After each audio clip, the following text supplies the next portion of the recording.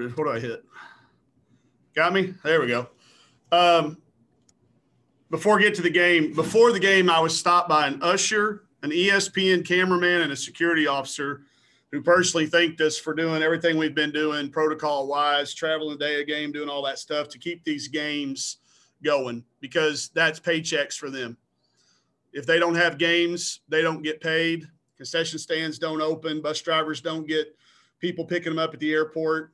I relayed that to our team. I think it's a very, very important part that not everybody gets a chance to see and hear, but for those people to personally stop me on the way to the court or just as we were walking around when we got here 2.5 hours early, really made a huge impact on our team and our kids, and just, again, making sure that we know why we're playing and how much value that carries to everybody. So I'll leave it at that and take questions about the game. Paul, go ahead. Just start of you feel like your team, stayed in it for about 3/4. You just kind of wear down. I mean, yep.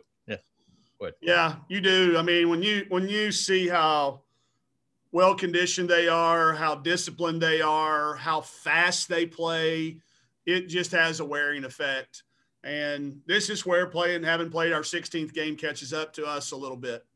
And that's okay. We understand that. This is, again, I think a South Carolina team that y'all know how much praise I gave them last year. I think they were on their way to a national championship, and this team is just as explosive, just as deep, just as hard to guard, and just incredibly hard to get a shot off. The fact that we got off 71 shots is a small victory. Greg, go ahead.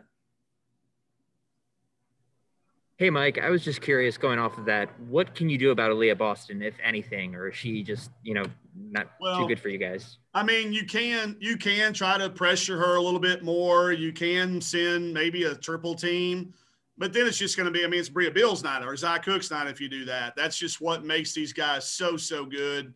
And it's not just her size. I hate it when people just think, and I'm not saying you did this, Greg, but I just, when people go, oh, well, she's just so much bigger. She's incredibly skilled. She's incredibly smart.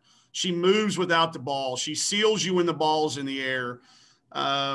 She's just somebody, I think anybody that we need more true low post players in the country. I would love for there to be more to go around like that. People need to study her.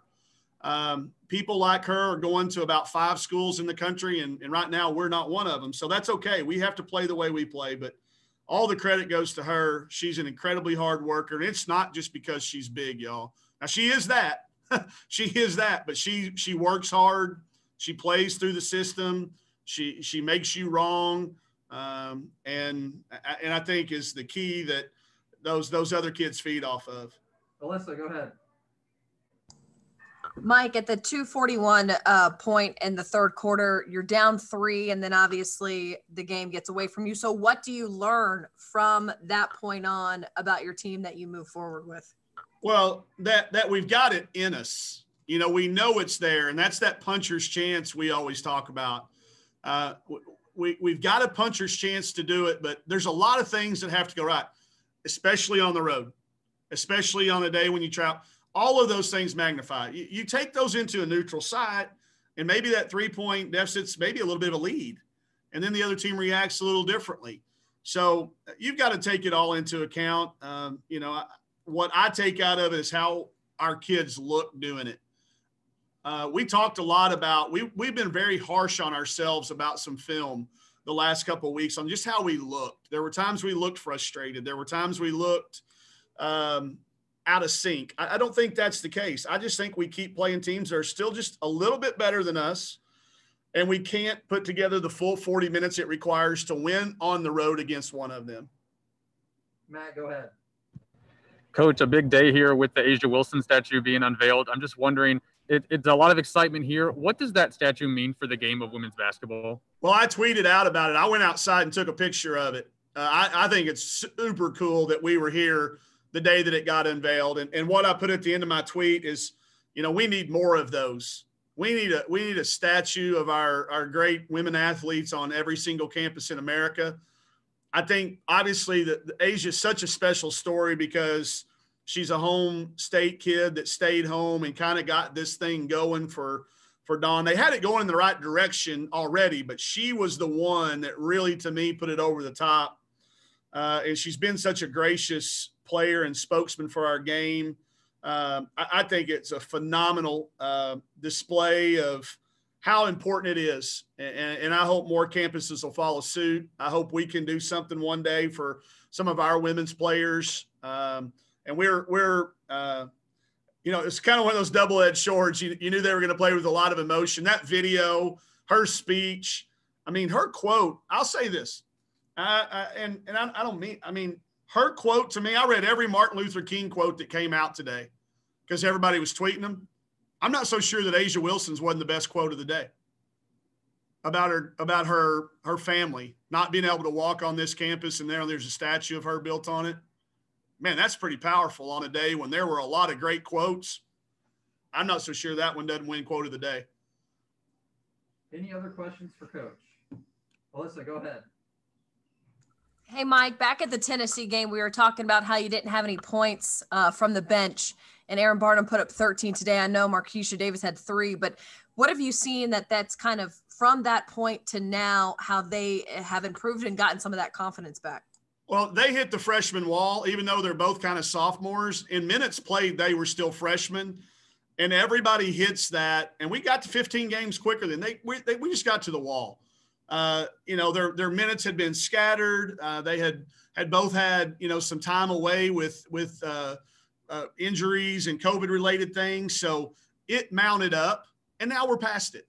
We got to the wall. We got over the wall or through it. I'm not sure whether we went over it, but we went through it. We had great they had their best 2 days of practice after some conversations with coaches and the rest of their teammates, and, just feeling how important they are to us down the stretch. As we continue to, mount up and play a bunch of games, we've got to have them not only give us valuable minutes, but contribute. And I thought they really responded. And that's what I think we'll be most proud of is they listened, they took it, and they got over that wall. They didn't let the wall beat them down. Good time to have a week off now for you. Yes. Yeah, exactly. The schedule, the way it fell, having that bye come in there and not having any games fall in there gives us a chance to rest a little bit, catch up, maybe do a little extra film work, but really take care of our bodies. About everybody on our roster's got a training room appointment every day. So it'll be good to kind of catch our second win and go down this last part of the season. It doesn't get any easier in this league. I think we had 7 teams ranked as of this afternoon. It seems like every time, I look at the top 25 rankings, it's like our schedule. It's like looking at our schedule. So, but that's what all these kids came here for. So we will use the time off to rest up a little bit, regroup, and I hope improve a little bit from it. Dick, go ahead. Coach, can you talk about what Chelsea brings to your program? Well, she initially just brought the fact that it was a good place to come play basketball. She could have gone a lot of places when she transferred, but she bought into our vision way back when we weren't very good, when we were picked 14th in our league, not 14th in the country. So, and just the way that she continues to play and make our team, she's putting up great numbers on teams that continue to compete and win games. But I think what she meant to us being that first kid to say, hey, I'm going to Arkansas, a little bit like, again, not comparing her and A'ja, but for us and with the situation we were in, she was that kid that said, hey, I'm going to go there. Y'all come with me and we'll get on ESPN2 games. If this would have been a Monday night game 3 years ago, I can assure you it would not have been ESPN2. It would not have been. And for us to have that game on that, I think those are just little small things, Dick, that I think add up for us and will help leave the legacy that she's going to leave on our program. Last one, Paul, go ahead. Okay. Hey, Coach, the fact that Vanderbilt opted to end their season today, I was looking at your schedule. That gives you now, after tonight, 1 game in 13 days. Have you even thought about that at this point? Yeah, it's my hope that that's not the case. I've already made about 4 phone calls trying to find a non-conference game for that date. I really hope that the first one I made becomes true. We'll keep you posted on it. But we went right to work. As soon as we landed, that news broke. And, again, that's just keeping in just keep it in alignment, Paul, with what this group of kids told us. They said they wanted to lead the country in games played. They want to play every chance they get. They don't care who it's against. They don't care where it is. They don't care when it is. They don't want to have 13 days off. They know what it felt like to have the season stripped away from them. And if the opportunity's there and we can make it work out, I already talked to administration. They're very supportive of it. We just got to make sure we can find the right opponent that makes sense for us. But I sure hope we don't have to take 13 days off between now. We just have to be Georgia, I think Georgia, and then it'd be Auburn. Is that right? Yes. Yeah. I hope that doesn't happen, but if it does, we'll figure out a way to do it. All right, Thanks, Coach. everybody. All right. Appreciate y'all.